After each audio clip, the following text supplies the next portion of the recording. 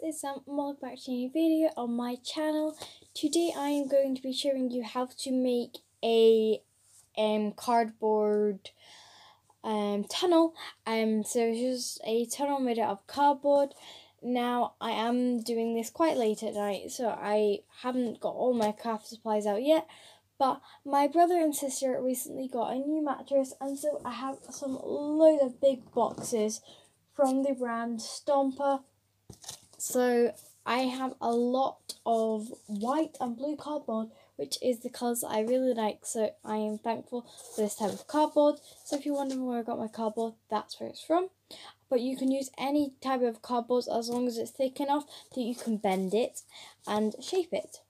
So first off, you're going to take your cardboard, which will obviously be straight, and you're just going to start folding along all the lines to make it so that you can bend it into a shape.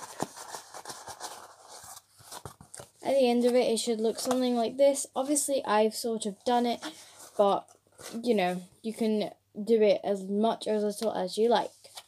Next, you are going to fold it into a shape that you like. So you can fold it over like this if you want to make a smaller one, or you can just attach it there if you wanted to make a bigger one. You can even make other shapes such as a sort of log shape and a diamond shape if you wanted it like this. You can really make any shape, and you don't even need to use glue for it.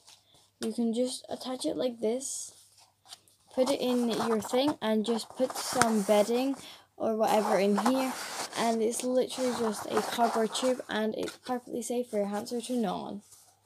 If you'd like to colour it, make sure to use some vegetable-based dye and or pet safe paint. You can also mash up vegetables, separate the pulp from the liquid, and use that. But yeah, that's it for today, guys. I hope you enjoyed this very short video. Obviously, if you want to make it stronger, then you can add glue or whatever. But yeah, this is basically it. More videos are going to be coming out soon.